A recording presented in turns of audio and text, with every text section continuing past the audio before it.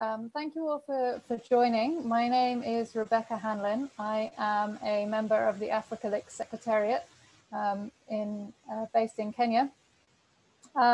You will get an introduction for those of you who are less familiar with Africa Licks shortly from the Secretary General of Africa Licks, Dr. Anne Kingiri. We're going to also be joined today by Dr. Gessi Karuri Sabina, who is joining us from South Africa. And we hope also by Professor Edward Lorenz. But he is currently MIA from the event. Today's event is our second Africa Licks webinar and is focused on mentorship. Africa Licks has been involved in mentorship for a number of years now, and in various different ways. And so what we will discuss today is the experiences of Africa Licks in mentorship. And by mentorship, we're talking about support and mutual learning, not just by PhD students, but with a supervisor, but also much more broadly around ad hoc support of an early career researcher with a more experienced researcher, and through some more specific schemes that Africa Licks runs, such as the Visiting Fellows Program and the PhD academies. So Anne will give you a background to how that's been going and some of the lessons that we've learned. Gessi will then speak to us about her experiences of mentorship and what we can learn more broadly with regards to mentorship. And in between Anne and Gessi, we should have Ned, if he's able to join us. And he will be speaking with specific reference to Africa Licks and his experiences as a mentor of a number of different elements of Africa Licks mentorship schemes. So without further ado, and hopefully we will be joined by Ned, I would like to hand over to Dr. Kingiri, to Dr. Anne, to start her presentation.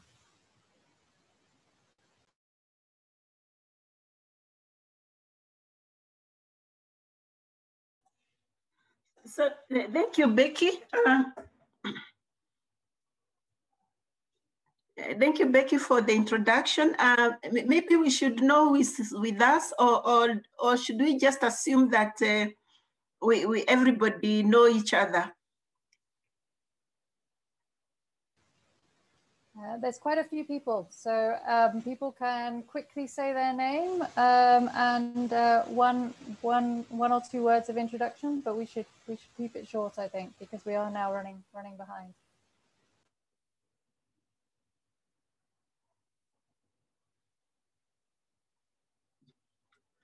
How do we do it? So maybe if people would like to introduce themselves, we could have a few people put their cameras on and just quickly say their name and where they're joining us from.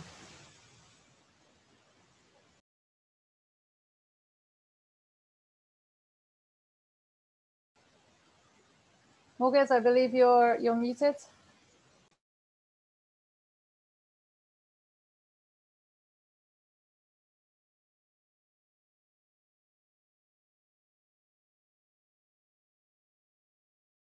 So I think it's, oh, okay, I can see people are writing on their side chat. So maybe that's the way we should do it. Sounds good. Please introduce yourself on the side chat, and we will continue with the presentation.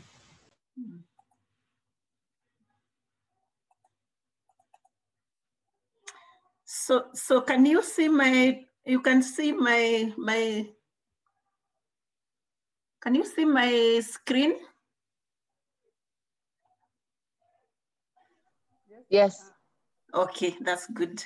So I need to put it on presentation mode. So you can see my screen. Good, okay. I'm going to be quite brief. I'm just going to share, Africa's experience with regards to mentorship. And our focus has been using mentorship as a tool to building research capacity in a particular field, innovation and development. I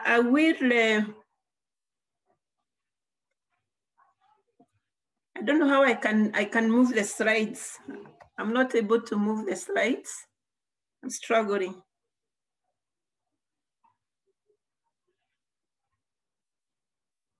I need help.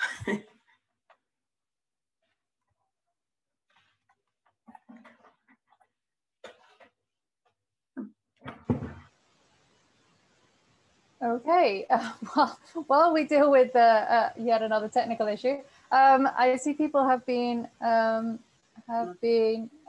introducing themselves. So we have Professor Toko from Nigeria. We have Dolphine from Kenya. Grace Mawa joining us from the African Academy of Sciences. Hi, Grace, nice to see you. Dr. Anu from India, thanks very much for joining us. I know it's getting late in India. Yeah, now I'm sorted, Becky. Great, thanks. excellent. Okay, sorry for the hitch. I'm going to introduce who we are, especially for anybody who is new to Africarics and Groberics. I highly doubt whether we have anybody new, but for the sake of one or two who may not, I will introduce who Africarics and Groberics are. I will then introduce how we approach mentorship as a network, as Africarics. Then I will go into the survey results. And of course, I'll conclude with the thinking about the future in terms of what type of strategy or approach should we be thinking about, not just Africanics, but any other institution that may be thinking about strategy. And of course, we are going to open up afterwards everything to a discussion so that we can have experiences from whoever is participating today. For those who do not know Africarics and Groberics, Groberics it's basically a global network on the economics of learning, innovation and competence building system. And this is a global network which consists of a wide range of experts in the economists, social scientists, and of course now we are having natural scientists who are also interested in issues of innovation and competence building and how this can contribute to economic, sustainable and inclusive development. It is a bit old network. It started in 2002. And Africarics is basically the African chapter of Groberics with the same ideas, but our main goal is to promote development of STI, or science, technology and innovation research capacity in Africa with the strong links to the users. And when I talk about the users, is the communities of practice, across, communities, scientists, researchers, private sector, all those who could be interested in this particular aspect. I'll not go into much more about what we do, but I will go straight to looking at how we approach mentorship. And at the introduction at the beginning, Becky said mentorship is tried to explain how we look at mentorship. But basically, we are looking at mentorship not differently from other sectors. We are informed by what has been happening in other sectors. There is a lot that has been done in health sector around mentorship as a tool for sharing knowledge. There's a lot that has been done in the education sector. So we are actually drawing inspiration from what has been done elsewhere. And basically we look at mentorship in terms of, being an interactive process between those who are perceived to have first experience. And in our case, we are looking at those who have got knowledge and expertise in the area of innovation and development field, and someone who actually wants to learn about this particular experience.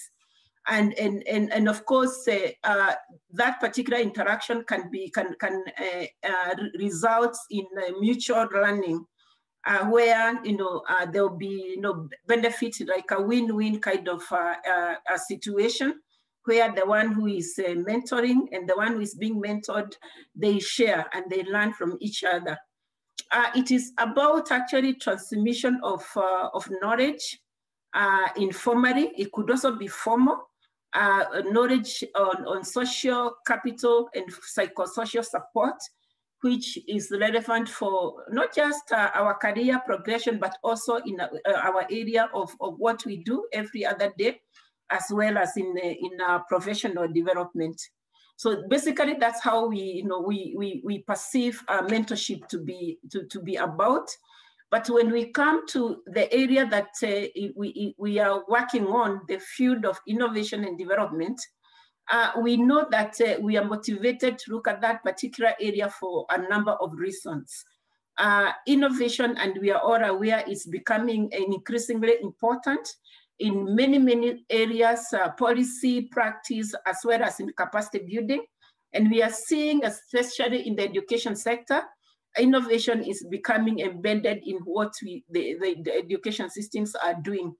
Some of them are actually even developing curricula, which speaks specifically on this particular aspect of innovation. So innovation is becoming important in all areas, whether it is research policy as well as capacity building. And training in innovation and development studies is multidisciplinary. It cuts across all many disciplines. I don't think there's any discipline which does not actually speak about innovation, or which does not apply innovation in whatever it does. It is multidisciplinary in nature, and it also in theory, and also in methods. And it borrows quite a lot from innovation studies as well as development studies. So this is the area, the field of area that we are focusing on as a network. And in this particular area, which is multidisciplinary, we are looking at we are looking at how innovation is impacting, whether it is positively or negatively. We are looking at how it impacts on economic and social development. And of course, now when we talk about SDGs, Sustainable Development Goals, people are speaking about its impact in terms of environmental aspects. So we are looking at how innovation, impacts on social and economic development generally. And in this particular field, which is multidisciplinary, there are quite a number of questions that the overarching questions that we ask, the overarching questions that researchers would ask. And when we are training, there are those questions that we do actually emphasize on. For instance, what type of innovation activity is most appropriate to ensure that the society benefits, whether it is an individual, whether it is a household or a community. We also ask questions around, how does innovation take place in countries that are resource poor as opposed to those which are resource rich. We also ask questions around, what's the difference between innovation, in terms of where it is coming from, the formal sector, informal sector, and what are the impacts of the different types of innovation in these sectors, whether it is informal or formal sectors. And we also ask about what does innovation in different environments, who does that particular innovation, who is engaged in innovation in different environments, and how can different social groups participate in the innovation process. And of course, we do ask questions around what are the enabling environments, factors that are key for innovation to become socially and economically relevant, And is there any need of promoting an enabling ecosystem or an innovation system that would enhance this particular innovation or innovation process per se? So these are the kind of questions that we do ask in this particular field, which we have argued that is multidisciplinary. And we need to look at some of these particular aspects that disciplinary studies do not actually focus on. Coming back to Africarics and the mentorship, you know, since the inception of Africarics in 2012 up to now, we've been undertaking quite a number of activities that are geared towards, you know, building capacity in this particular field of innovation and development. There are quite a number of activities ranging from academies, you know, research conferences, visiting fellow program, PhD visiting fellow program. There's also the pilot VFP program. We have had, you know, activities around the seed-funded research projects, where we were giving funds for a collaborative research across Africa. And we have also been undertaking training, focusing on the, you know, scholars and the lecturers, you know, those who are teaching. So we've been doing quite a number of activities that we can argue have got an element of mentorship. But in particular, when it comes to mentorship, then what is this that we have been doing? If I look at PhD academies, we would argue that we have been undertaking activities that have to do with you know, the PhD students who apply and they are taken for this particular program. They receive feedback on their papers, and the sorry about that. Sorry about that. They have been receiving feedback on their papers and the proposals that they submit for the academy. And how do they get that? You know, they receive oral or written input from senior scholars on innovation and development. And they also receive feedback from peers, you know, their fellow PhD students who participate. And when does this happen? It happens it's a one-time input during the academy, which takes about 2 to 3 weeks. And they receive input during that particular time, but they also receive input post the academy. And that has been happening with many of the PhD academies beneficiaries within Africarics. With the PhD visiting fellow program, what the kind of mentorship they receive has to do with the receiving feedback on their papers or chapters of their theses or proposals, and they also receive personal development support. And how does that happen? They receive feedback from one junior and one senior mentor in a form of a written form or interaction when they meet. But they also receive, you know, comments when they meet physically with the mentors.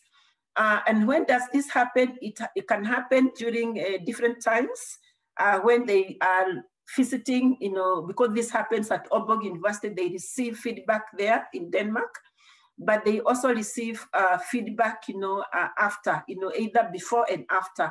So quite a number of times that they would receive, you know, feedback. Mentorship related feedback. With regards to the output that is expected, you know, if it is the mentorship is focusing on writing a paper or developing an article or a dedicated mentoring activity, the kind of support they get, so mentorship support is the feedback on the draft papers, so that they could improve on it before they submit it to wherever, whether it is a conference or whether it is for publication. And how does it happen? You know, it's the mentee, mentor, when they are matched together, you know, whether it's during the conferences or during the academy or during the piloting mentorship activity, they would receive input, you know, during that time. And from the scholars, the innovation development scholars, the senior ones, they would receive written input, and sometimes they also receive, verbal, input. And when does this happen? It can happen, at different times, but it is motivated by the interest of the mentee. And of course, during the conference and during the postdoc pilot program that is taking place now, there is some form of informal mentoring that is taking place. And that is basically how Africarix is approaching mentorship, informally or formally dedicated activities, either academy or visiting fellow program, but also the short-term, activities like conferences that we are holding. So that's how mentorship is taking shape within Africarix. We undertook a survey, to understand, the perception of those that we are engaging with. How do they perceive mentoring as a tool to building research capacity in the field of innovation and development? We undertook a survey in March 2020, just before COVID. And we decided to undertake this survey because we believe that mentoring is one of the pathways that has been accepted. There's a lot of evidence that it is indeed a tool, a powerful tool that can enhance capacity building, not just for individuals only, but also for the universities, as well as other institutions which are interested in this particular thing. And particularly in the higher education, there is evidence that mentoring is critical to building both human and human development as well as social capital. And of course, within Africarix since 2012, since 2015, we have been piloting on mentorship as a tool for building capacity and enhancing both short-term and long-term capacity within this innovation and development theme. And of course, we wanted to understand how best research capacity building in this field can be advanced in the African context. So we undertook a survey, and our respondents were, they ranged across, early career researchers. Majorities were PhD students, and we also have had a few senior scholars, and these happen to be mainly those who have been involved in mentoring of some of these students. So that is the range. We sent out 60 questionnaires, and we got 31. So we can say that we achieved 50% response rate, which is good. And the focus of our survey our survey was organized around 4 main areas.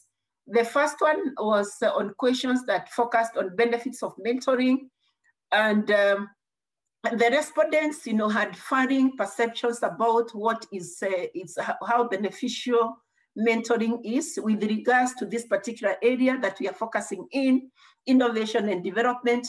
And of course, the responses which were dominating had to do with mentorship, complementing, home supervision. And of course, this is not unexpected because many of the respondents were actually undertaking their PhD. And the respondents, and a majority of them, they perceive mentoring to be key to building capacity in this particular area. And others felt that it exposes mentees to new ideas and methods, as well as deepening the understanding on this particular area. And another big group perceived mentorship to be a pathway to career opportunities in this particular field. There were other varying, reasons why we should pursue mentorship, but these were the main, the ones which were quoted or which were exposed, which majority of the respondents felt they are key for this particular area. The other area that we looked into, and the questions that we formulated was around the availability of opportunities to engage in I&D mentorship. And of course, the reason why we wanted to have a feel of this particular aspect was because over the years, Groberix and Africarix has been involved in many capacity building activities, and he wanted to have a feel of what the stakeholders feel about all those activities. And it emerged that Africanix academies were perceived to be the most important in terms of offering opportunity for mentorship. And this was followed by the social media platform, and then conferences within Africanix and conferences within Groberix. But I want to mention here that the respondents responded in terms of whether they have participated in either of these activities. So there were a number of respondents who had not participated in some of the activities. We realized that based on the responses, that Africanix approach to mentorship, it combines, what we perceive to be a high potential outreach, the social media conferences and academies, they are high potential outreach in terms of the number reached, in terms of the timing, the period that is taken.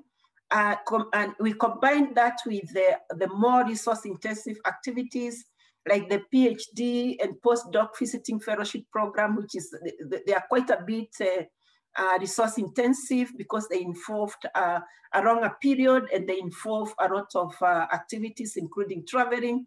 So our approach to mentorship actually combine now the two, the high potential outreach and the resource intensive activities, which are perceived to provide some kind of deep learning.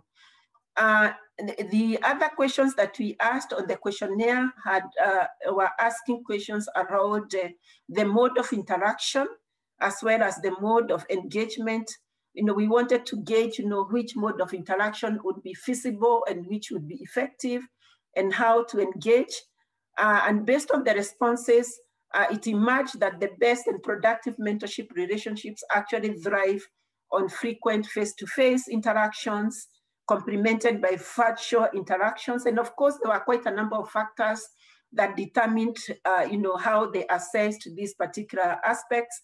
And cost, efficiency, effectiveness, these contextual issues were very, very critical, particularly when you're looking at low income and low middle income countries. And of course, for Africanix, our focus is Africa and mainly low income countries and low middle income countries. So these contextual issues were perceived to be very, very key when you're looking at the mode of interaction and engagement. Then there was the final questions which were formulated around how to design a mentorship program that would actually target this particular topic, this particular theme, and also target the African scholars. So the questions that were formulated for this particular issue, focused on, what kind of a program would be feasible when you are looking at both the field and also the African scholars. And based on the responses, the scholars were in agreement, the respondents were in agreement that some form of structure would be key. Some form of a structured program is very crucial. So there were those who felt that we need to have a fully structured program, and those were almost half of the respondents. But the majority felt like we needed, yes, this need to have a form of a structured form of a program, but also to combine that with some form of ad hoc kind of activity and what we called a mixed program, one with some form of structure and a small aspect of ad hoc activities. And for this particular, mixed program, what was appealing is the nature of, the competitive nature of the mentorship activity that would provide for, pairing of different activities and programs, as well as, having some dedicated mentoring effects, embedded in the program.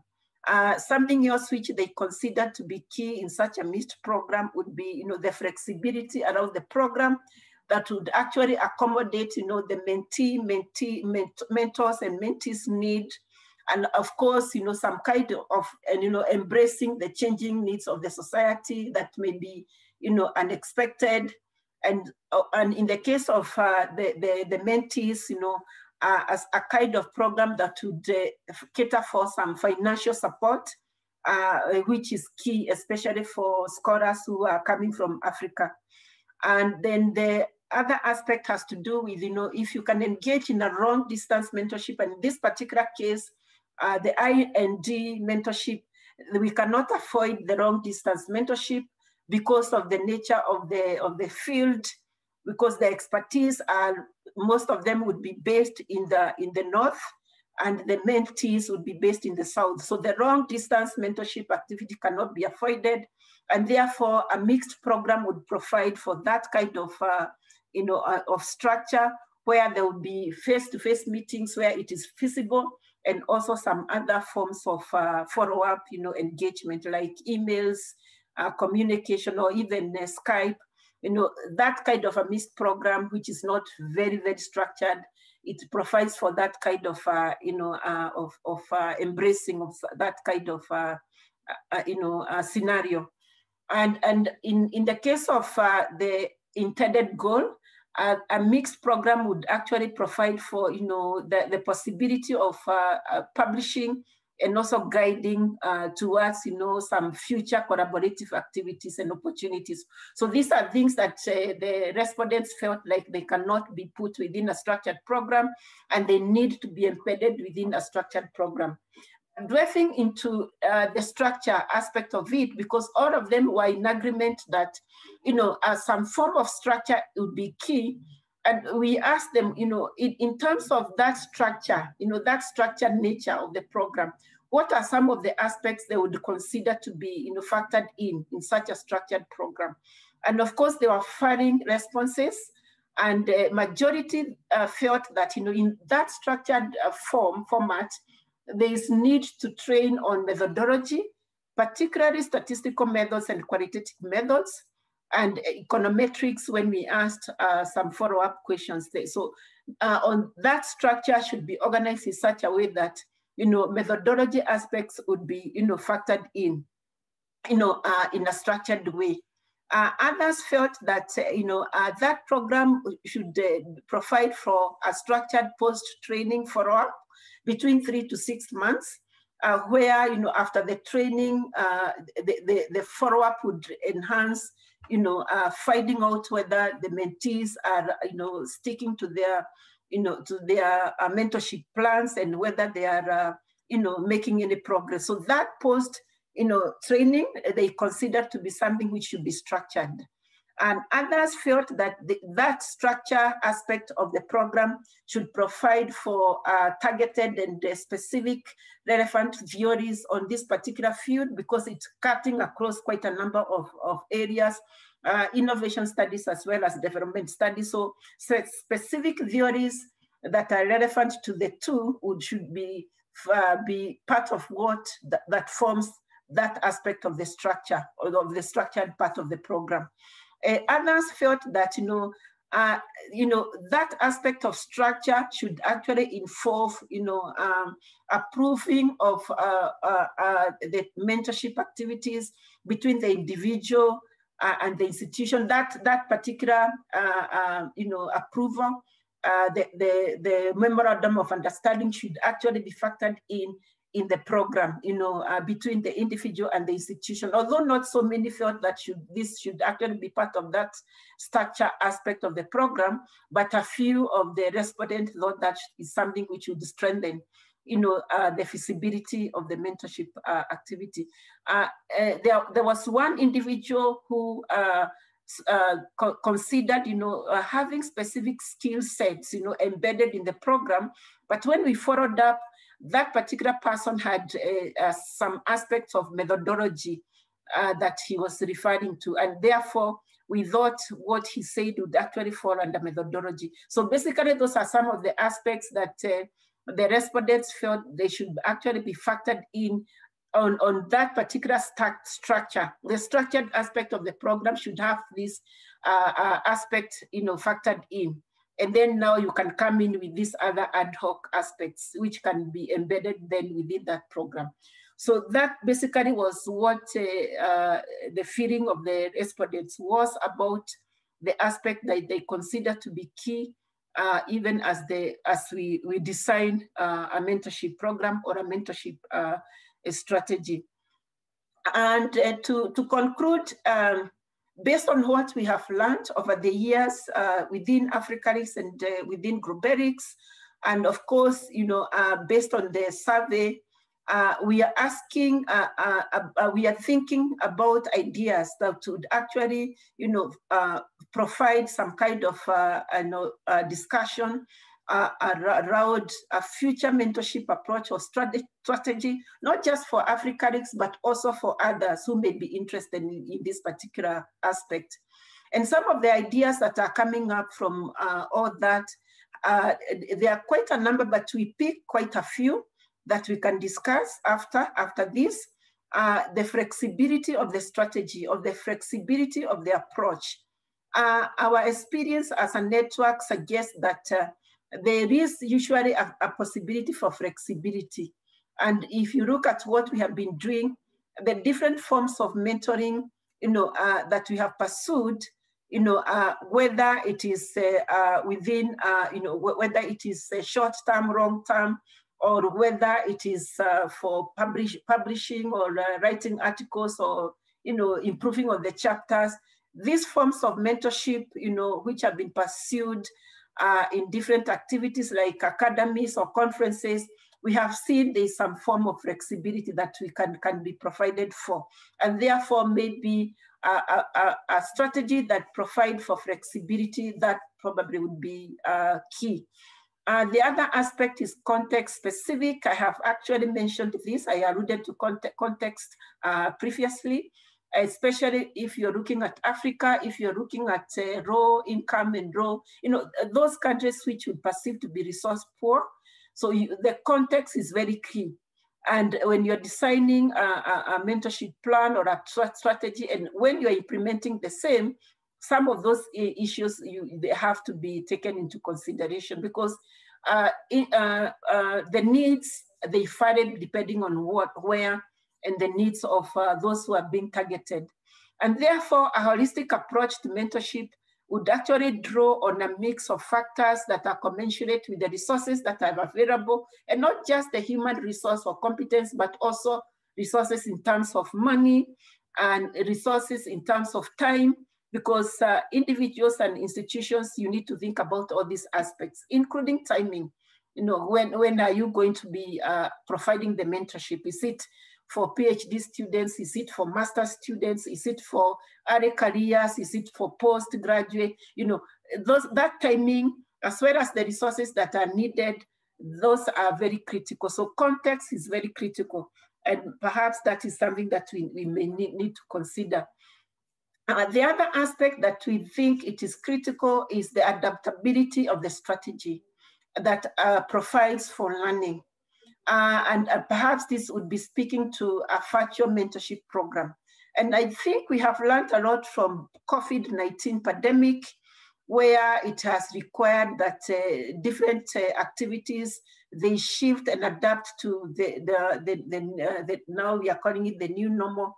And therefore, learning has been critical, adapting has been critical to us, basically for the time being virtual activities. But we are hoping that in the future, we'll be able to accommodate, some kind of, physical activities and combined with the virtual activities. So the flexibility in terms of adapting, to learning, that is something which perhaps we may consider even as we think about a future mentorship approach, not just for Africanics, but also for other, institutions or other actors who would be interested. And therefore, virtual activities, which so far we assume they are cost effective, and perhaps they would allow for scaling up of the mentorship activities that we've been able to conduct since 2012. Perhaps with the virtual, digitization, maybe we might scale those activities to a level where this can benefit more people. And therefore, of course, more importantly, reducing the vulnerability of any shock. The pandemic we are talking about now, but we are not very sure of other shocks, like even funding that we rely on from external, support. So this is something to think about. Now, the other aspect that is coming up has to do with the, a semi-structured approach. Of course, we are calling it, in the survey, we were calling it a mixed approach, but here it is much more than that. It is a semi-structured approach that would be targeted to, the needs, of the mentees and the needs of the mentors, whereby you could go virtual, but you target to the training to the specific areas that you have expertise on the one hand, but also, the areas that the mentees would require capacity building on. For instance, we may focus, those virtual events would focus on key theoretical contributions and methods in this particular field. And we combine that with more individual feedback sessions on draft papers and discussions of publishing and career opportunities. So very, very targeted mentoring based on needs of both the mentors and the mentees. Based on our experience, Africa's experience with the pre-events of the academies, because we have to go virtual, and we are assuming even post, these events, when we hold them, there will be some kind of, sitting and rethinking mentorship generally, because we are seeing that increasingly mentorship is going to become virtual or an online activity. So such a semi-structured approach that factors in, both the structured activities as well as the ad hoc activities, as well as the needs of both the mentors and the mentees, a semi-structured approach, that's something maybe we may consider as we think about a future mentorship approach or strategy that is feasible for our context, for Africa, as well as for this area that we are looking at.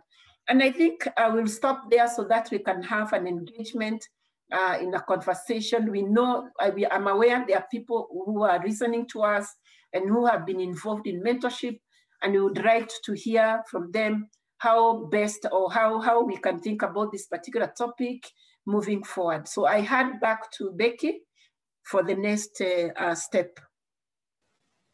Thanks very much, Anne. That was very informative and very thorough. And I think we've heard a set of issues around the structure and the way that mentorship is designed. So whether it's individual or group focused, whether it's ad hoc or formal, long-term or short-term, face-to-face or virtual, one of the key things that we're grappling with now. You mentioned implicitly a question around the degree to which it's south-south support versus north-south support, and then the issue of resource-intensive versus low-cost and cost-effective. So a series of questions around structure and the fact that the survey highlighted that people seem to appreciate a mix with regards to the way that mentorship was structured. In terms of content, you highlighted the fact that AfricaLix provides mentorship both in terms of theory, methods, and empirics, and that there was a strong focus on methods and to some extent, or to a slightly lesser extent, also on theory.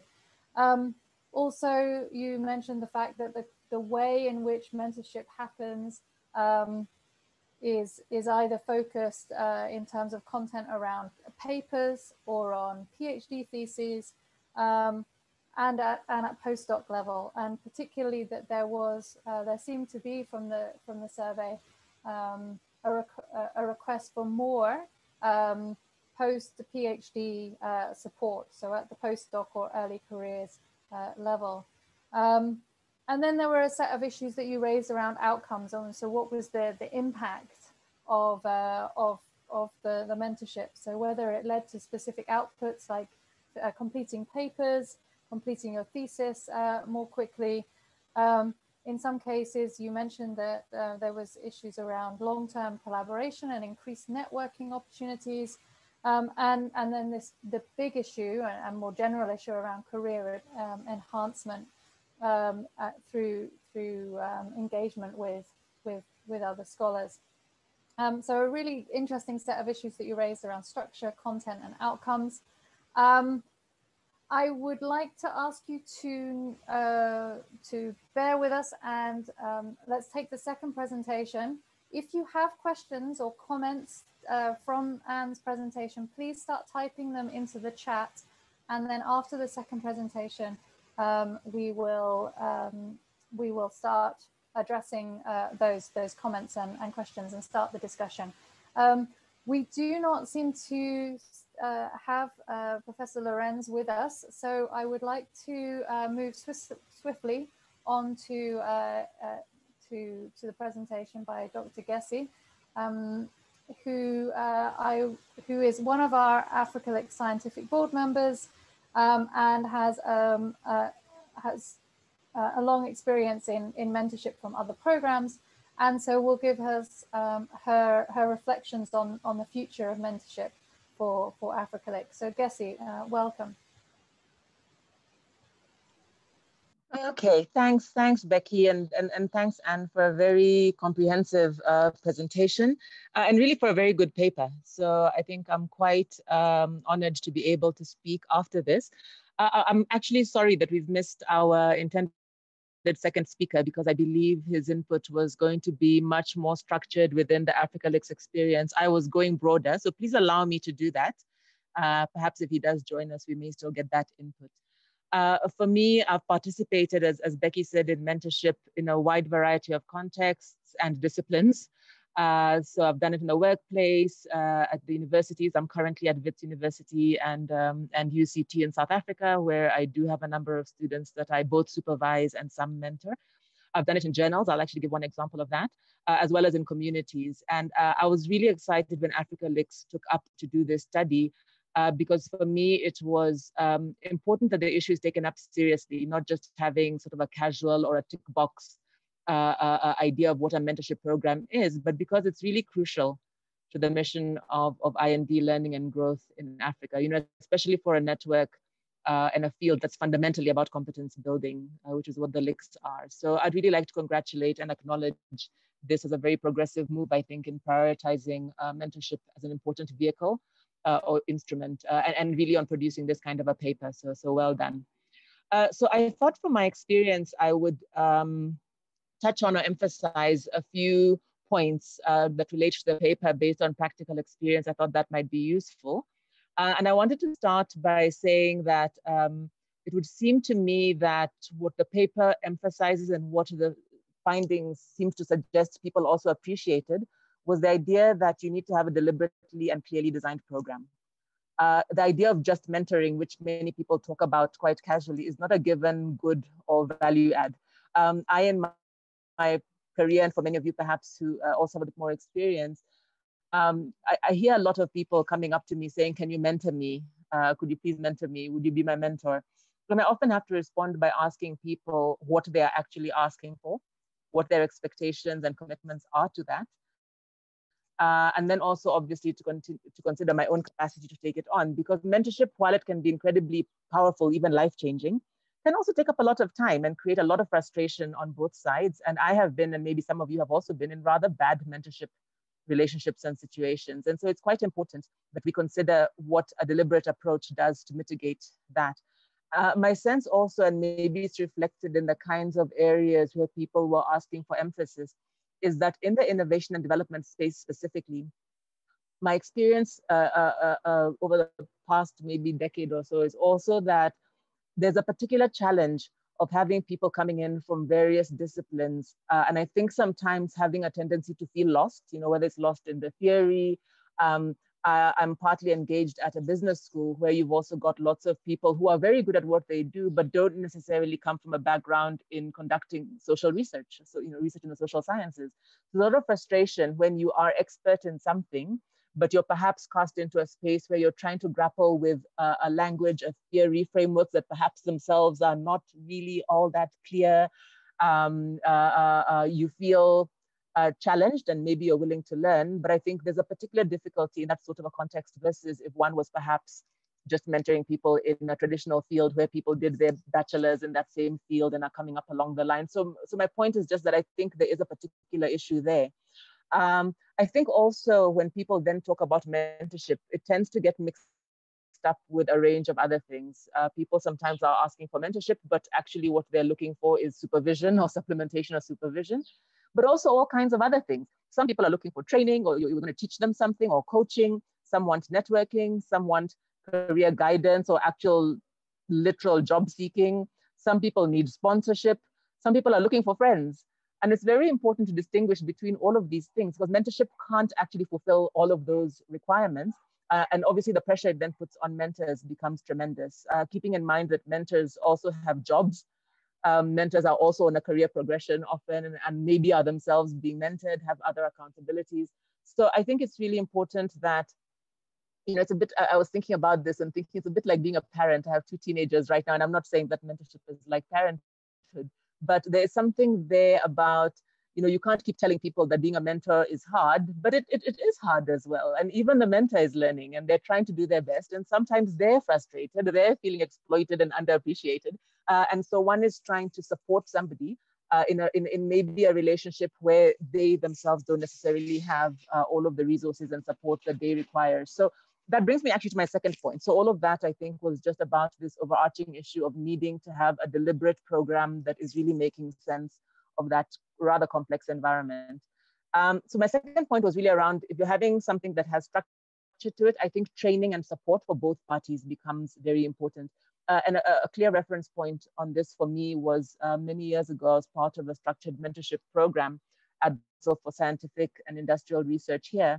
And I really felt that one of the most valuable things is that anybody who went into the program first actually got some training, and not just the mentee, the mentors as well. And there were some support materials and also some indications of where you could go for support as you went along the way. For me, it was very important in acknowledging that, in fact, it's not an intuitive thing. I mean, some of us might intuitively just be good and better than others at doing that, but really there is a need for support and for training, or at least some interventions to make sure that concepts are clear, how you set expectations is clear, maybe even ideas about how you organize the relationship and how you manage certain issues, what principles or parameters may need to be put in place. I think very helpful when a program can do that, and I'm hoping that's something that can be thought about. I think the communication piece is very important, and that has to do with being deliberate. So if you're deliberate and you've designed something, it's important that everybody can see and understand what that framework is. And so obviously the training can also help. I also think that there needs to be some sort of an opt-out clause, because we also, I've been, and maybe some of you have also been, in these mentorship relationships that just kind of go into a slow fade. You know, you just disappear over the horizon. There's no clear end to the mentorship. And I think that's something that's worth addressing and designing into a program. It was interesting in the survey where it looked at platforms that people considered for mentorship. I thought it was interesting, maybe even a bit curious, that there wasn't a very big priority put on the idea of networking among the mentees themselves. I think it was a fairly low-rated area, but I really think that's potentially very important, and I would really encourage looking into that, because I've seen it probably when I was doing my my PhD work, and there was a sort of a collective among those of us who were conducting our PhDs at the time, that I think there's something in that peer support that also allows mentees to learn from each other about what experiences other people are having and how perhaps they can engage better or differently. So I would think that even if it's something quite passive, like online communities, a WhatsApp group or LinkedIn group that's temporary, there's something I think, and I've seen it in my workplace as well, that I think it's quite useful sometimes to actually have people who are on a journey together, to have peer-to-peer engagement and support, and perhaps for the mentors as well. I've never had that, actually. I would really welcome it, but perhaps for the mentors as well. So I think that's something from a platform perspective might be interesting to look at. I picked up from the paper the idea that there was this push for both face-to-face and virtual engagements. And obviously, while that is ideal, and I think Anne mentioned this, I mean, COVID has sort of eradicated a lot of the face-to-face possibility. And I think we're learning that we can increasingly engage, maybe not fully effectively, but reasonably effectively digitally as well. And this may be part of our reality post-COVID. So I do think that that's a space where we're going to have to explore options, understand possibilities. And obviously there's a lot of prospect there as well to address some of the cost issues, because I suppose the more virtual, perhaps the more efficient from a cost perspective. But I'm not one to do away with the need for face-to-face, but just to acknowledge that that might not really be an option in some cases, and we might learn, even hybridize different ways of doing things. I wanted to point out maybe two areas that I didn't see discussed quite as much in the paper, although it was alluded to, I think, in the presentation. The one was around the matching or selection of mentors to mentees, and maybe it's not something one could have asked in the survey, but I do wonder, and I'll come to that when I just give a quick little example about whether that's an issue. Do we interrogate enough the qualities or characteristics of mentees or mentors? You know, is there something like being mentorship fit, like you should or shouldn't participate? Is there something about the effectiveness of the combination or the matching of mentors to mentees? Are there criteria or ways to think about that? Along some of the dimensions I think that were raised, you know, north-south, are there gender issues? Are there generational issues? I'm not sure, but I do get a sense that maybe there's something to be learned from that, and I'll give an example in the case.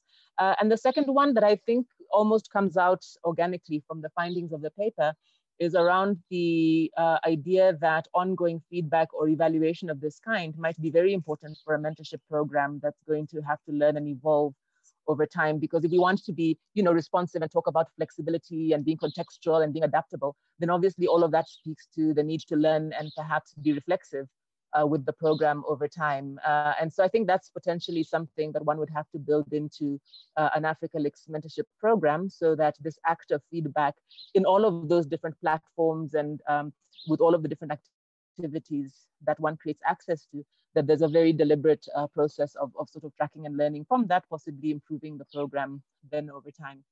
So I thought I'd close with a very short example that's current. I'm currently involved with a journal where we've undertaken a special issue on women in sort of urban real estate and development. So not quite, you know, IND, but maybe more the D than the I, although many of the papers, in fact, are about innovation.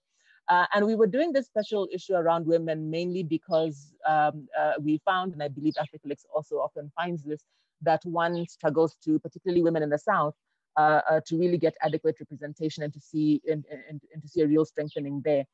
And I've really seen in the approach we took to the journal, which wasn't just to call to women from the South to submit, in fact, women from Africa specifically, to submit to the journal, it was also to offer a mentorship program that went with that. We've seen a probably 80 to 90% improvement in the quality of papers in terms of increasing their publishability in our journal, in other journals, from these emerging female academics. And I can actually very clearly juxtapose that to the experience I'm having on another international journal on regional development issues, where we have struggled to even preserve 20 to 30% inclusion of women and from geographically diverse places, because they get dropped.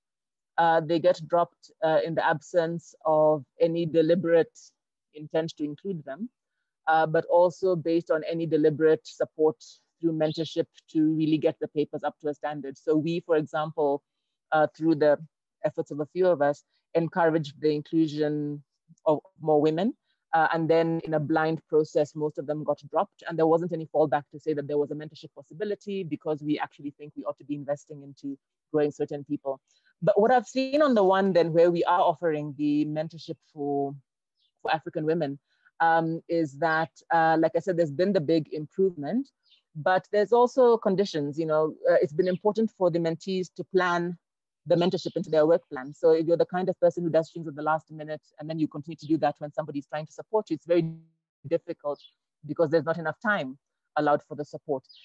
We've also observed that it's really important that both sides become as clear as possible, as early as possible, about exact areas of support. Otherwise, there's a risk that your mentor becomes like a copy editor, and that's not a very good use, I think, of the relationship. Mentees sometimes have to juggle between the inputs and roles of their supervisor, because they have an academic supervisor often, and the mentor, in this case, who's mentoring you towards doing a paper, and sometimes the feedback is not the same, and that's been a bit of a challenge on a couple of them. The mentees also need to be committed and take the lead on communication. So we had more than one instance of sometimes, you know, mentees saying that the supervisor didn't support, but the supervisor would say, well, I haven't heard from this person person in months. And so again, because it maybe wasn't a structured enough program, maybe it wasn't clear who takes the lead on communication. I'm a very strong believer, by the way, that the mentees should take the lead on communication. But if that's not made clear, then there becomes that question of who's waiting for who to do what. The flexibility and context really did come up. Even with, I also had a mentee, and in my own mentorship situation, you know, we had COVID happen this year. My mentee was from Nigeria, and we had the SARS situation happen there, and a number of really horrible, issues. She was facing pressure because of the COVID and these other issues at the university. So I think, again, it's useful that the mentorship space does allow and maybe require the room to be a bit empathetic and supportive through that. And unfortunately, we've been able to make it through. Now, in the case of that journal, the face-to-face, if it ever is to happen now, the conference actually would come later. So we haven't actually ever met. The mentorship preceded any opportunity for face-to-face between the mentor and the mentee. But I'm very sure that if that ever happens, I think there'll be a very rich and interactive engagement between the mentees and the mentors, because there's a big rapport that's already been built in working together and successfully, hopefully, publishing these papers. And maybe that's where some of those other needs, the friendship, the networking, sponsoring coffee or whatever it is, maybe that's when that gets to happen. And so I don't actually think it's been really problematic that in a way the mentorship has preceded the opportunity to actually meet. I do think the issue of matching has come up. In this case, we were deliberately trying to, because it was women, we felt that the priority was to actually match them up with women, but we'd also matched up with some men. And that's been interesting. And I think it's something we might analyze just from this special issue going forward to see whether that's made a difference for people, because my suspicion, just anecdotally, is that maybe it has across gender lines and also culture, sort of where people come from. That's not necessarily a good or a bad thing. And I know I've been mentored in all sorts of ways from people from all sorts of places, but I do think it's something we might want to do a bit of study into and just see whether there's some, science to at least watching out for certain dynamics and making sure that people get the most out of the experience. So I'm really excited to see that the other speaker has appeared, and I'm sure we'll hear from him just now, Ned. So I'll hand back to you, Becky. Those are just my reflections, I think, on the paper and the exercise. And just maybe throwing in a little bit of my practical experience with things I've observed and maybe areas where AfricaLix might be able to think on as we develop the mentorship activities. Thank you. Thanks, Gasti. No, that was really useful. I think it worked well in terms of moving from Anne's presentation around structure and outcomes and content. And really hearing some experiences. So Professor Lorenz, thank you very much for joining. Apologies for the time mix up, but great to have you with us. Yeah, I must apologize for that. I'm sorry if you have got the time confused. I'm going to see sort of a personal, I guess, presentation talking about my own experiences with the different mentorship. Does everybody hear me? Because I can put on a microphone if it's not coming in clear. I think we can hear you. I can anyway. You can hear me, okay. So I have a little PowerPoint, which I'll pull up just to go through. It won't take long. And I hope it'll also maybe raise some questions. I have to just find it.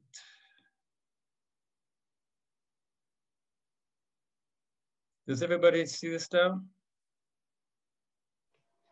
Yes, we can see. It's okay. All right. So I'm afraid I missed, there might be a little repetition. So I missed Anne's presentation. And there's 3 different types of mentoring activities I've been involved in, which are all through AfricaLix, and 2 of them through Aalborg University. And in my view, while they do have, of course, some broad overlapping objectives, there are specific different objectives, and I think they present different challenges. So I'm trying to I thought I'd talk a little bit about those differences and common points. So there's as Anna's probably already gone through, there's the PhD Visiting Fellowship Program. Aalborg, there's the short-term mentorship activities, which we did a first round at the Ghana Global X Conference, and we're planning to do it again for Costa Rica. And then there's the postdoc fellowship program, which is a pilot program that's just had one batch of 3 postdocs, and is actually coming to finishing up now the two-year period. So obviously the main objective, it seems to me, is to help the fellowship programs to help PhD candidates from low, middle income countries to complete their PhDs and prepare for a career in the field of innovation and development. It could be in academia, it could be in the private sector, it could also be in government administrations. This is probably repetitive, but it's just to sort of quickly remind you, it's for students that have completed their first year of PhD. There's a 5-month study period at Aalborg. This is financed by CETA.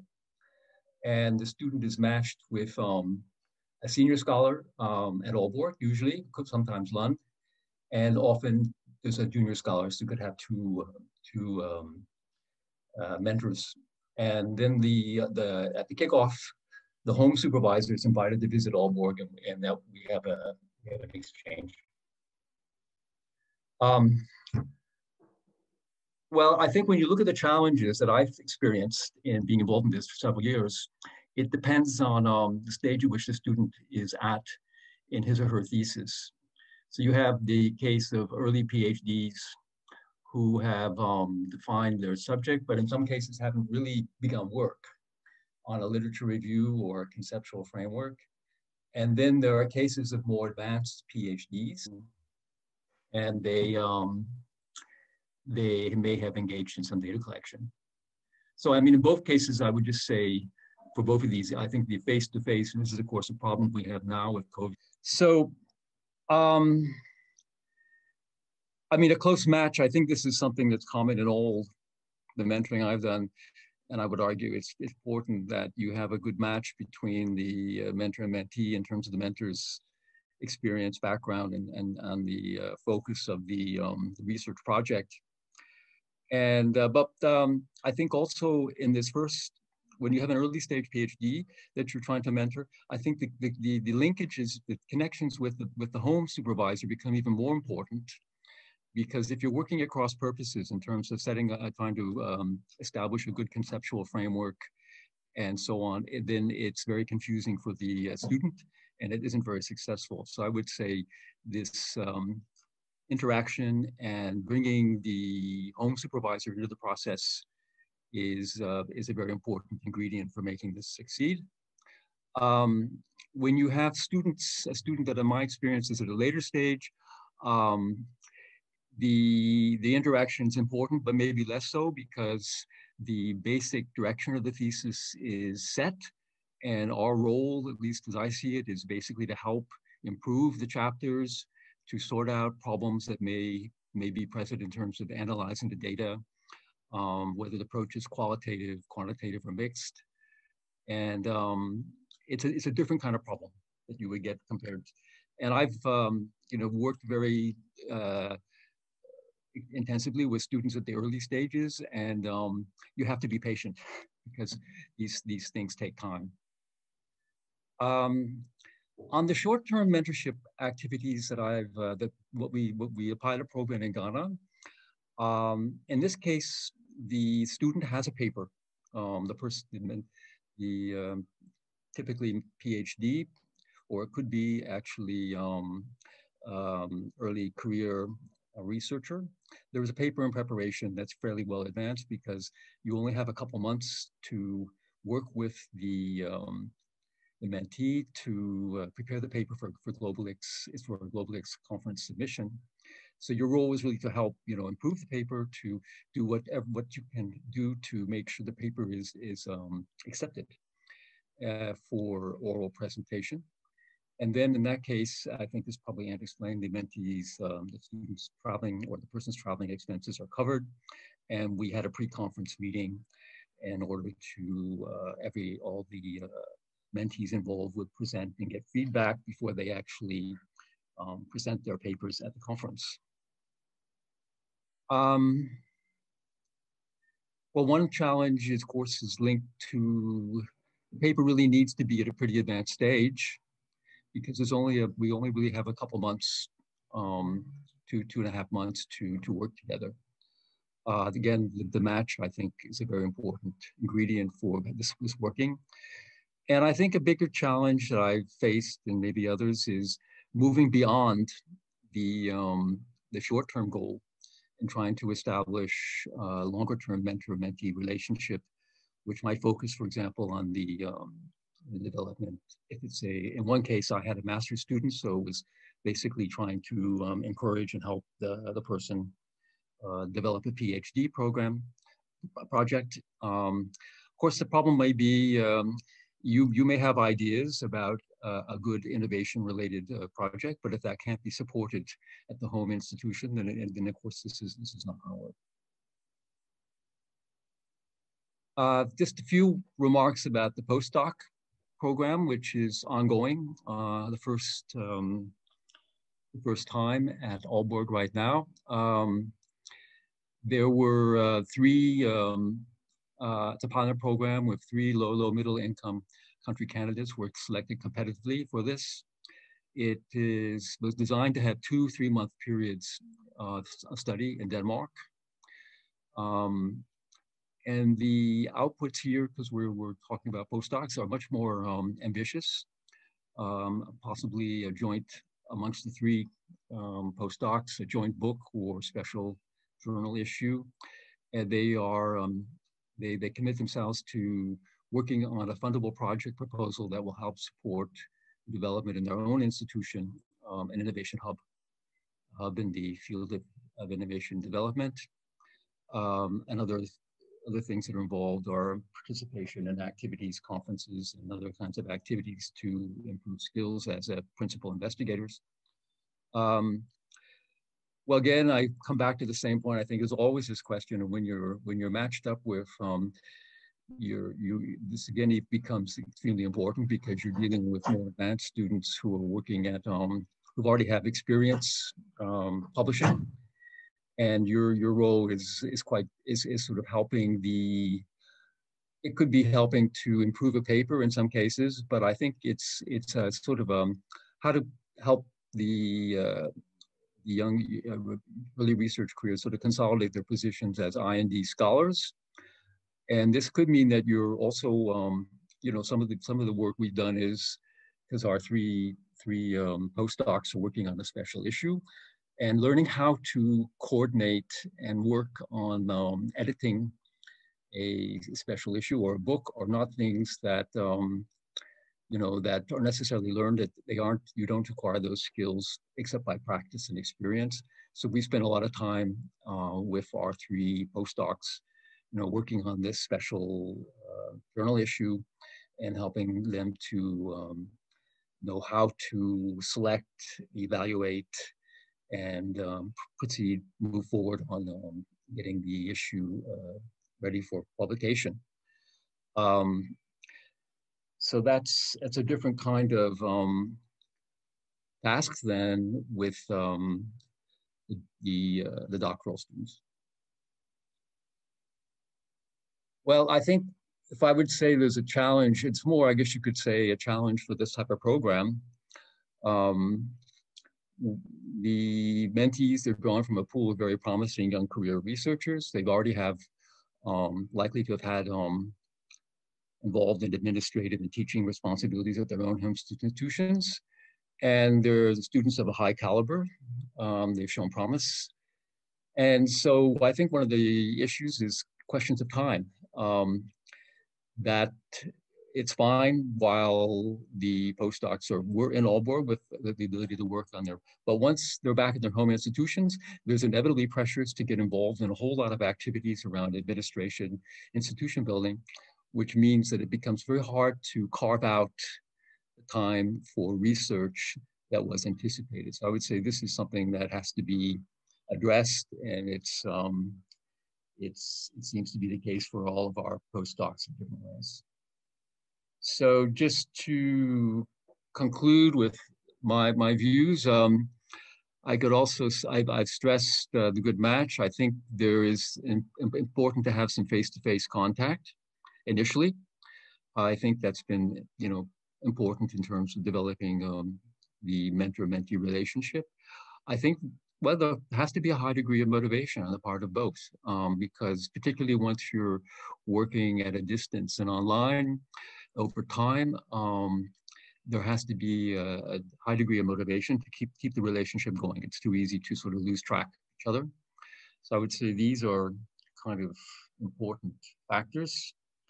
There was this question that we were looking at, a bigger question that Anne had raised about, the scope of these programs to contribute in an important way to developing a critical mass of I&D scholars in Africa. I think both the PhD and the postdoc programs do have potential.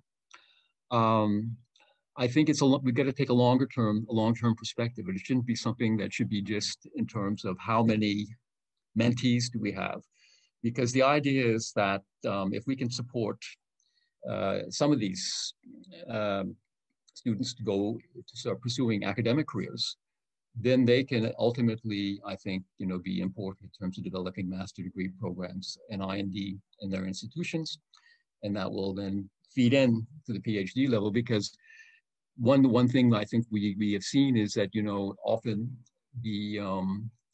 there isn't enough preparation in terms of orienting people towards I&D prior to the point at which they choose and they start developing their PhD activities. And if they've already on track on something that's not really I&D, then it can be hard to bring that I&D dimension fully into the thesis.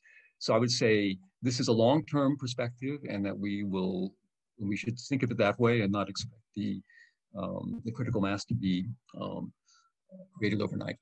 So that's all I had to say. Thanks.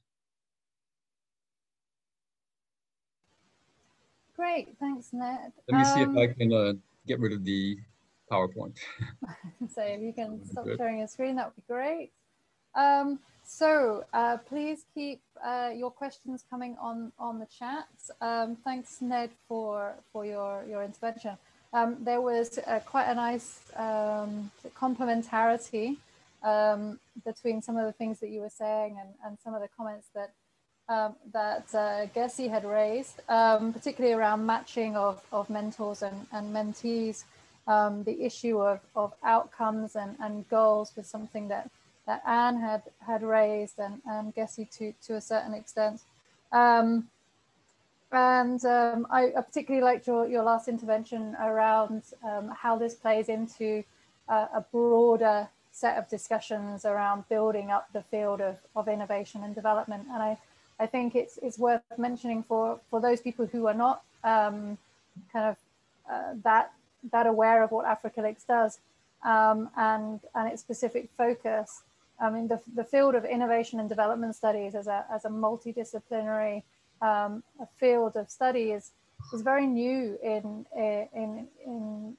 African settings, and many African universities do not have established fields of study in this area, which is why this level of mentorship is so important, because often people are housed in disciplinary departments of engineering or economics or business studies, and they don't have a dedicated opportunity to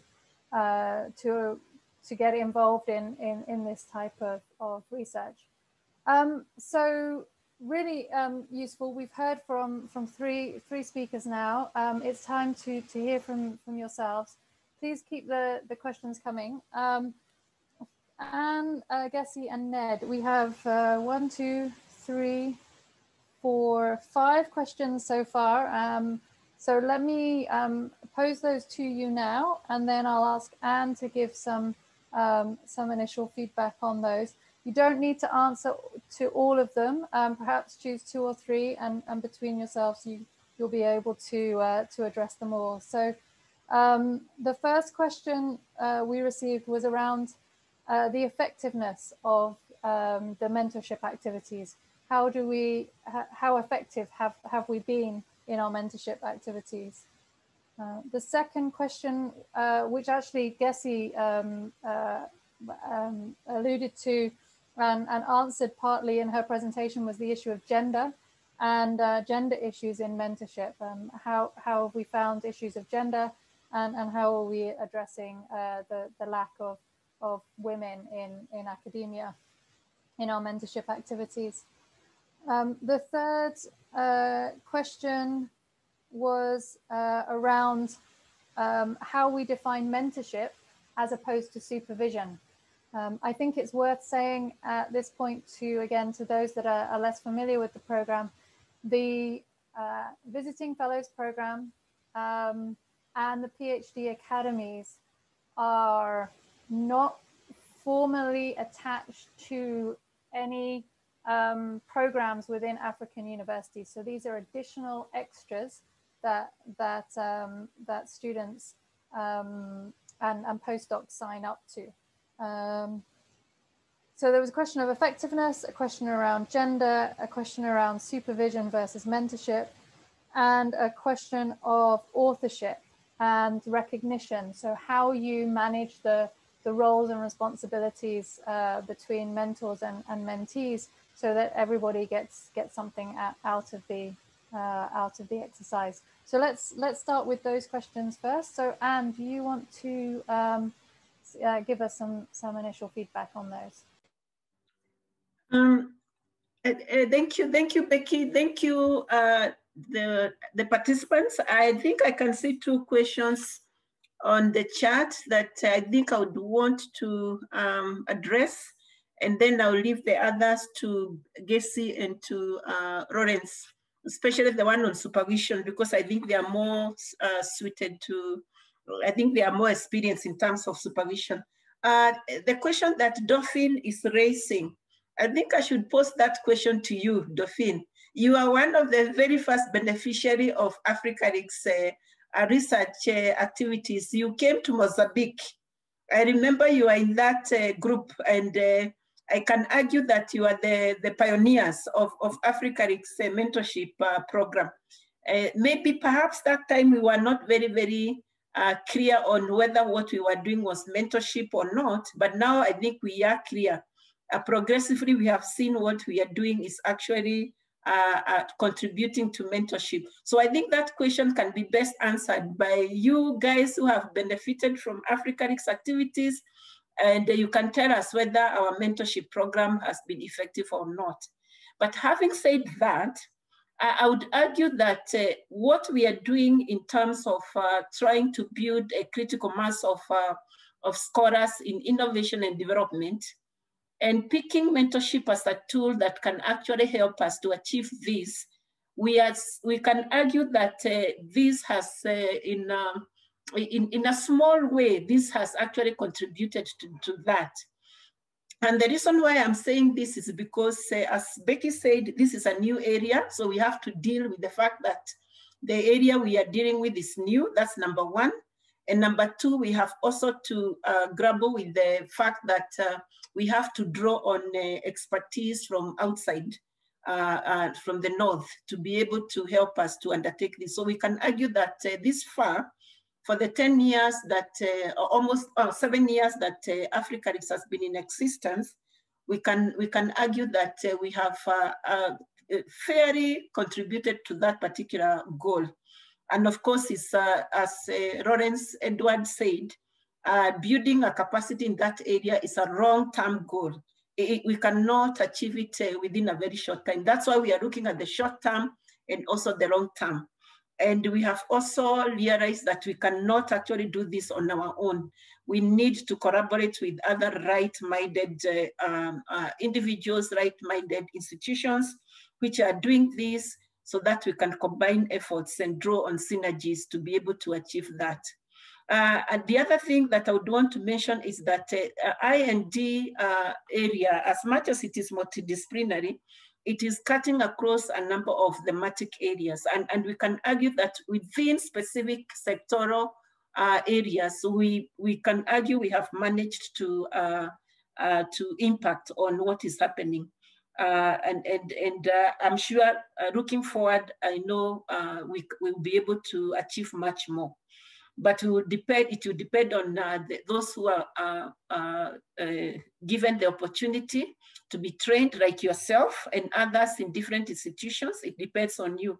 You can actually become ambassadors wherever you are. Dauphin, where you are, you can become an ambassador, and the others who have joined today and the others we have been trying to engage with.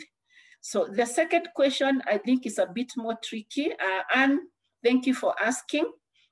I know you are passionate about gender issues, and I can agree. I can identify with your concern about how to integrate gender approaches into I&D mentorship. I would argue that issues of gender are factored into the questions that we ask when we are undertaking innovation research. You remember when I was presenting, I said in the innovation studies, we do ask questions that are relevant to this particular question. We ask questions around how does innovation take place. We also ask questions about who does the innovation and how can the marginalized youth, young people, women, people with disability, how can they be, engaged in the innovation process? So in our research approach, innovation studies research approach, these questions are actually asked. And any researcher is able to provide for, questions and methodologies that would answer this particular question. So I would argue, yes, there's a way you can integrate gender issues into a research process by asking the right questions, and of course, coming up with the methodological tools that would be able to answer those questions. So it is possible to do that. But I would argue that for such a specific aspect of research, we need to engage much more and provide, those specific tailor-made training that would address some of these issues, perhaps in the structured program that tries to bring together those who are interested in some of these issues into one group, and then we can provide the training. So that is a very key question, and I'm glad that people are actually asking how we can do this. So I'll hand over to my other co-panelists to be able to address some of these other questions. Over to you, Becky, to guide. Thanks, Anne. Gessie, please, any comments on feedback? Yes, so I feel like I can only comment because some of these I think are asking about Africa Leaks specifically. So for example, on the co-authorship and maybe on the supervision, so maybe some of those we might circle back to Anne, but if I can just comment briefly on 3 things.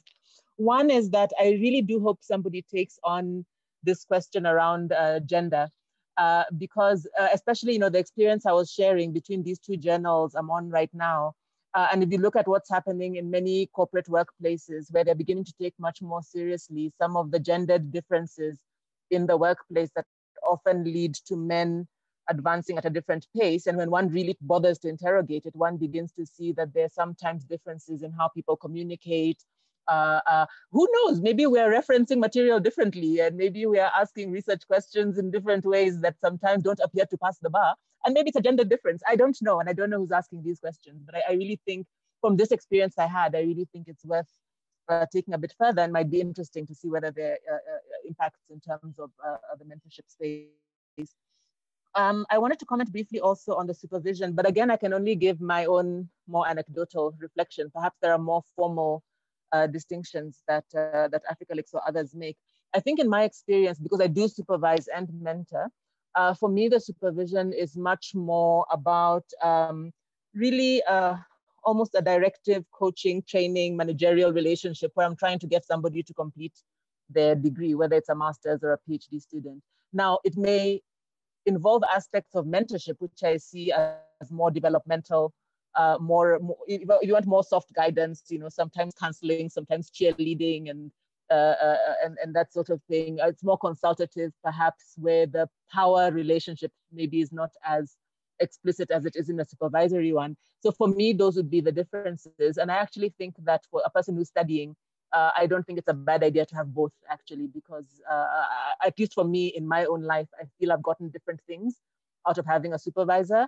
And sometimes a mentor maybe doesn't task drive you as hard as you might need to be driven. So if you're very disciplined, maybe you don't need it. But people like me did need to be supervised just so that they could get through the work.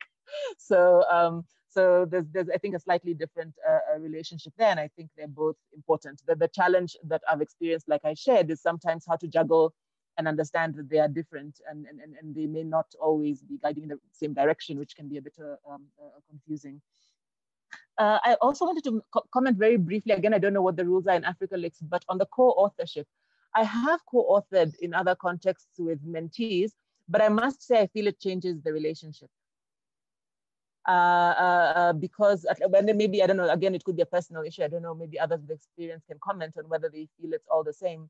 But I feel for me, when I'm writing with somebody versus while I'm on the sideline trying to guide them on what they're doing, I feel I engage differently myself. And so it's probably something to consider I suppose, does it make a difference? And if it does, is that a difference that's suited to what the mentorship program is about? Because it can change priorities.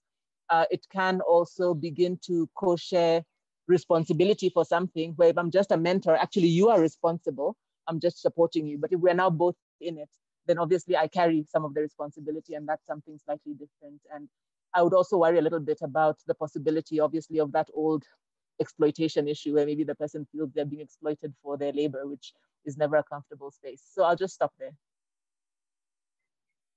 Great, thanks. Ned, do you have any comments or thoughts on these issues? You're muted, Ned.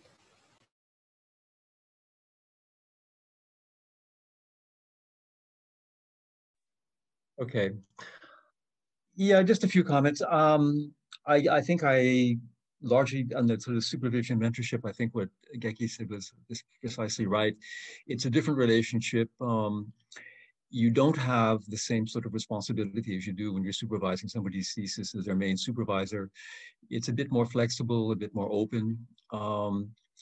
There is also the fact that since there is a main supervisor, as a mentor, you have to be, as I mentioned, sensitive to the relationship that the mentee has with the main supervisor, and this and brings an element into your activities, which of course you don't have to think so much about when you're a main supervisor. There are obviously overlaps. I mean, some of the work can be, going over chapters and suggesting how they can be revised.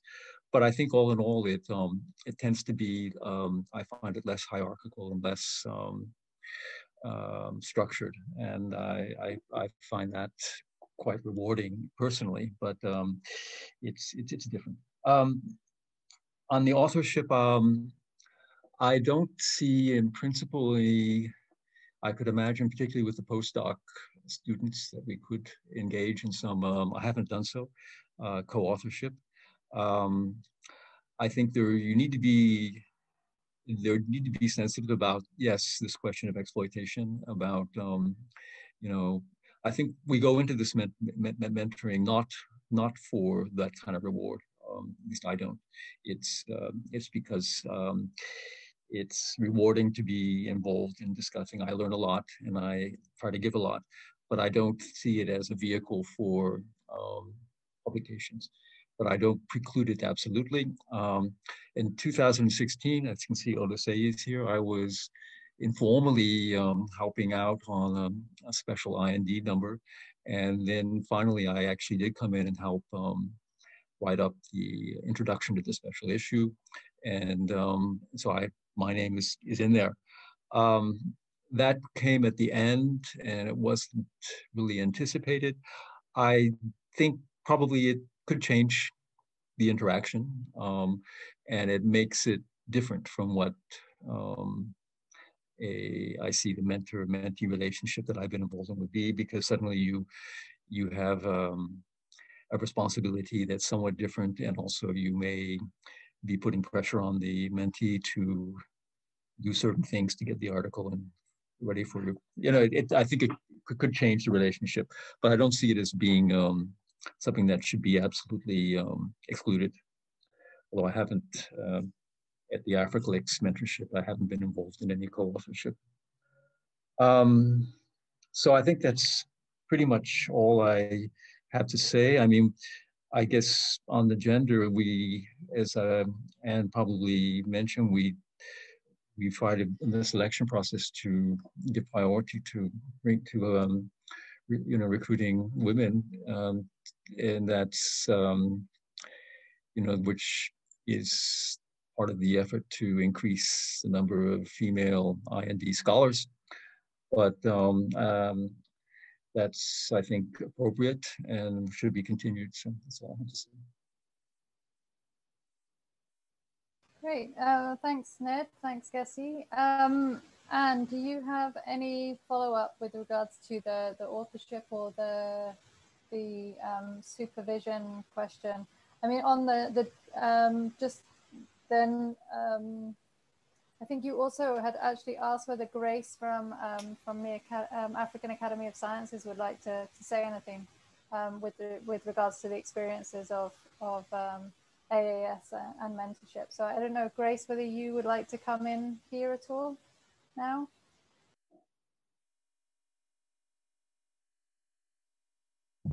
Hi, Becky, and hello, everyone. Apologies, I won't switch on my video so that you have better connection. Thanks to all of you for a fantastic work you're doing on mentorship. I've learned a lot from the sharing. Just to share a few points, I work at the African Academy of Sciences, where I coordinate a mentoring scheme for largely post-PhD researchers. Ours is structured, so I could share a few tips if you ever decide to move in that direction of a structured and yet a virtual mentoring scheme. I was interested to hear about how you differentiate supervision and mentoring. For us, we've been very specific with our mentees receiving mentorship from people who are not directly working with them, simply because we feel there are additional support that individuals require when deadlines are not involved regarding to specific deliverables in their career.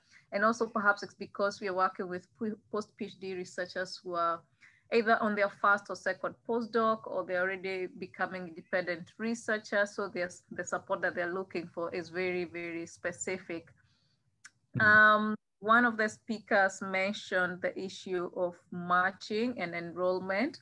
That has been quite a lesson for us. The first year we matched manually. That meant we had to know all our mentors and our mentees. It helped because we knew our mentees, so it was much easier for us to find the mentors. But as we grow, we have found that having a platform that can enable us to use an algorithm to ease the matching process is very helpful.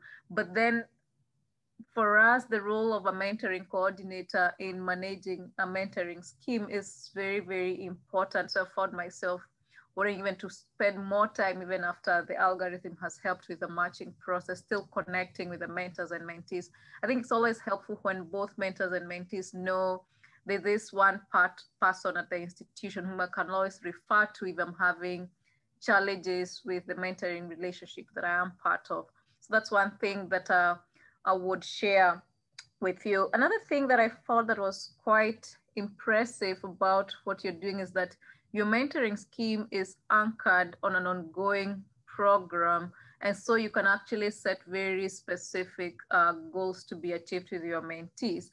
Whereas for us, we are looking at the overall professional development and even personal development of our mentees, and therefore asking them to set career goals. So what we've been doing is that we run training, we call them master classes, where once we enroll our mentors and mentees, we take them through a master class on effective mentoring strategies. And during those master classes, we cover some of the essentials we feel they need to equip themselves to before they start connecting. And one of that is goal setting, because if you don't set the goal up front, then that relationship will not really move. And that also enables you to build a rapport with your mentor.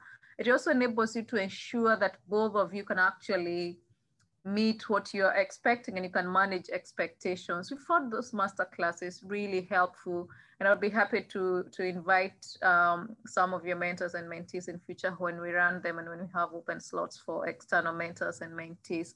Another thing we cover on these master classes is some of the strategies, especially because you're using virtual platforms, the aspect of active listening and asking insightful questions, that too we have found is very helpful. And especially in our context here in Africa, where most of us who go through our academic institutions, they're quite hierarchical. We're not used to asking questions to people whom we think are seniors. So then we go through that and how you're actually able to ask questions, how you're able to provide feedback and receive feedback without thinking someone is ordering you. But just a few points to share, and thanks so much for allowing me to say a few things. Over to you, Becky. Thanks, Grace. That's really useful. And I think the point I saw the masterclasses being advertised, and I think the issue of training, which I think Gessie had raised, is a useful one that we should take forward. I mean, I think it's worth saying the issue around supervision versus mentorship, the model has changed a little in the Visiting Fellows program as we've developed it over the years. So originally, when we first started it, we didn't have the inclusion of the PhD supervisor in the discussions, particularly. I mean, sometimes it happened more ad hocly, but in recent years, we've actually decided very concretely to engage with the three parties together, and to ensure that there is agreement on the goals and the tasks of the mentor at Aalborg University in that relationship, because it does throw up a whole set of additional issues when you have that third party in the relationship. So we've learned from that, and we do believe that now it's actually helping build more understanding and more awareness of the field as a whole, not just at the at PhD student level, but also in a wider faculty engagement within these the universities in which our fellows are based. We have about 4 minutes left. We did start a bit late, so I'm not sure whether people would like to continue on for a bit longer. There are two. Well, one question that Gessie had asked us, which I think again it builds on the issue around gender and the relationship of female versus male scholars within the field, and that's around the selection criteria that we use for mentorship, and whether we should think more seriously about that selection criteria. I mean, I think for me, the gender question, I'm kind of moving out of my role as moderator here, is a really interesting one, and it relates to the broader pipeline issue which Ned raised, and the fact that we don't have a huge number of female scholars in this field at the moment. And so we do need to address that much earlier on, I think, even if we target underrepresented groups, not just in terms of gender, but also in terms of perhaps geographical location as well, moving forward with mentorship. I think we have no other questions, although I do have a question myself for the panelists. So unless there's anything else, I will ask this last question, and it will be the last question. So my question goes back to the discussions we were having around the relative merits of online versus face-to-face mentorship, and I wanted to ask, I mean, as Gessie said, moving forward, it's the whole way in which we interact is going to change and is already changing. So I was wondering whether you thought that if we are unable to, and it's more cost effective, and we can have broader reach if we move away from face-to-face interaction and we move to a higher level of online engagement, whether there is something around needing more online and virtual engagement. So increased quantity of engagement rather than the depth of engagement that you get with a face-to-face scenario. So something about the breadth and depth of face-to-face versus online interaction. And maybe when you answer that, you can also say any concluding comments that you want to make, so that we can wrap up in the next 5 minutes.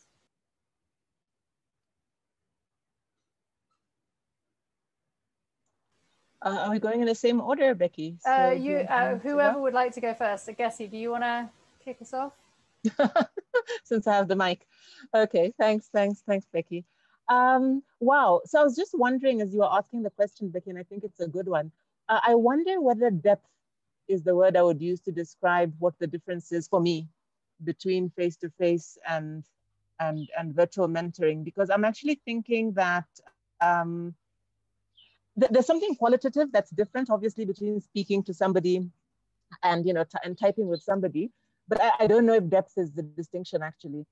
First of all, in terms of frequency, if I look at myself this year, I've probably engaged more with my mentees this year, perhaps because I've been conscious of not having the face-to-face. So whereas face-to-face, we may only have met, and assuming it's people, around here in Johannesburg or in South Africa, maybe quarterly or maybe every second month.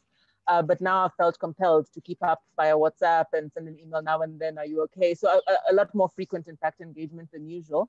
And then from a depth perspective, often with my mentees, I guess, besides the chats, and maybe that's what one loses, is the more sociable engagement. I think when it comes to work, I don't think the depth has really suffered from being online versus being live. So I actually think it's doable. And I think what we probably need to do is to figure out what is it that one loses from the face-to-face, and to find ways, if possible, to try and mitigate or supplement for those aspects of the relationship. And so I'm hoping this is something we will think about more purposefully now that we're in it.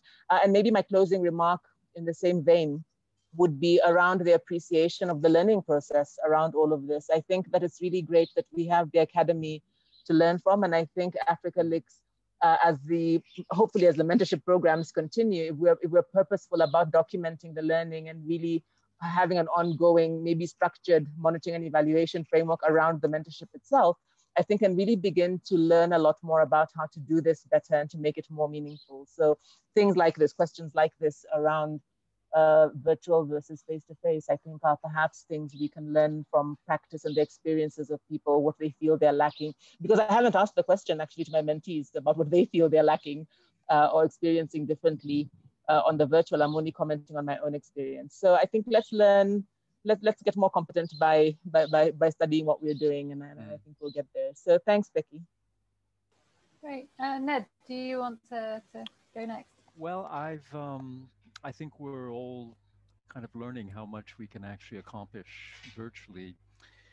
And so we've adapted and we're adjusting to it because of the circumstances of COVID.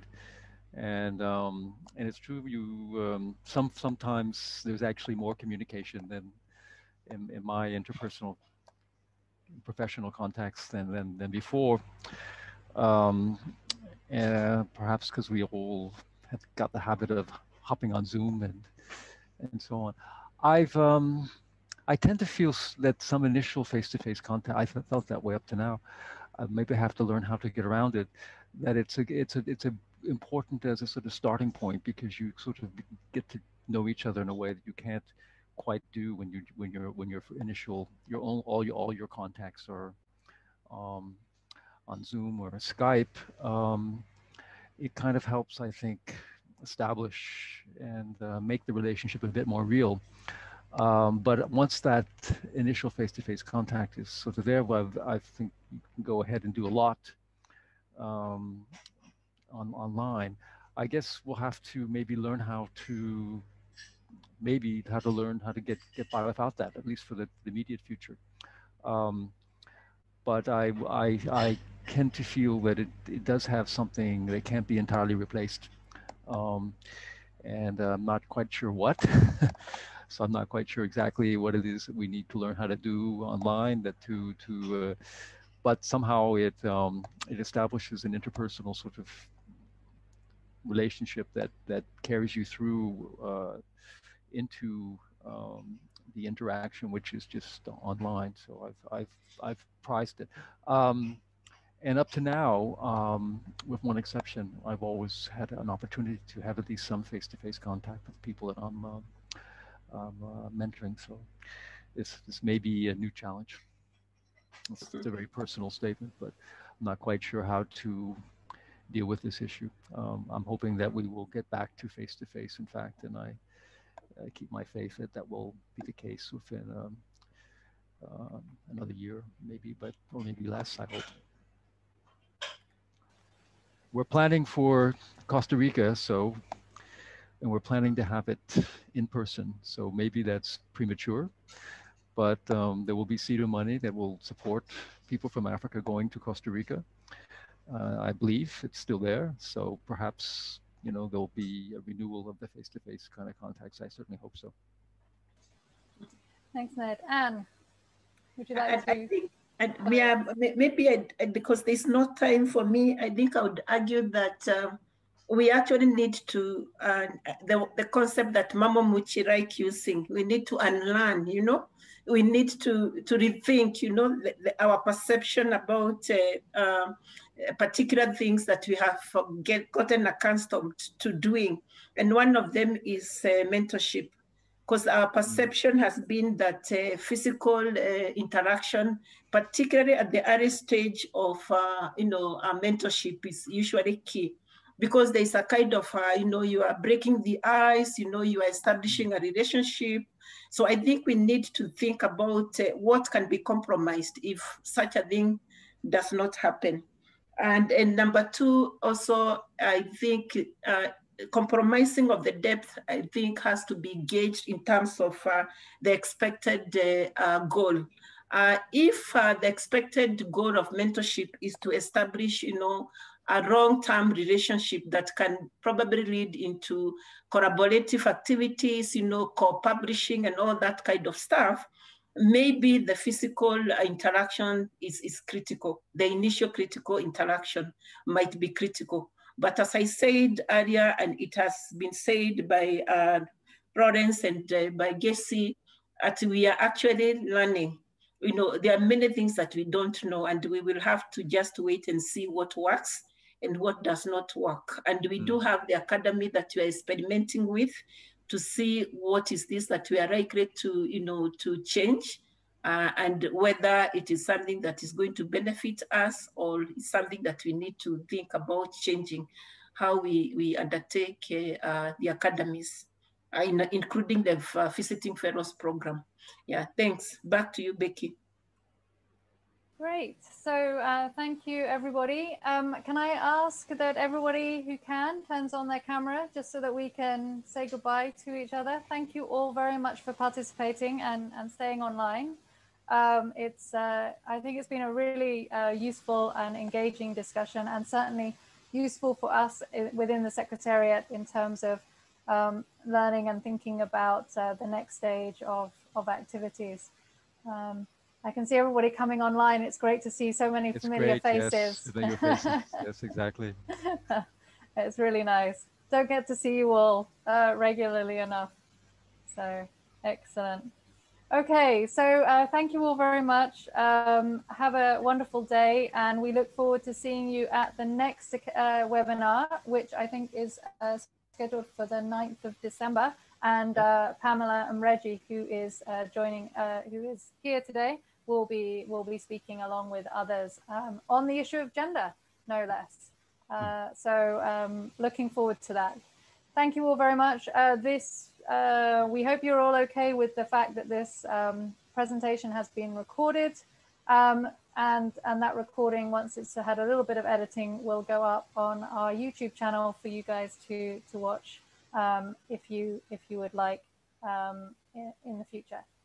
So with that, thank you very much. Have a good afternoon or evening or morning, depending on where you are, and look forward to seeing you next time. Bye-bye. Bye, everybody. Thank you, Becky, for moderating. Bye. Cheers. Bye, Anne. Thank you. Bye. Thank Abiodun, you, hello. everyone. Thank you. Thank you, Gessie. Thank you. Bye-bye. Bye.